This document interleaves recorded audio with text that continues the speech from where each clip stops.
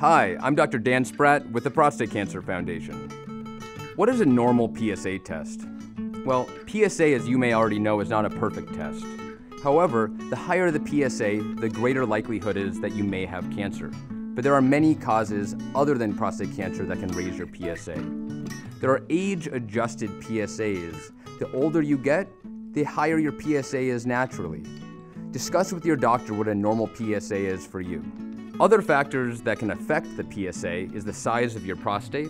The bigger the prostate, the more PSA it usually makes.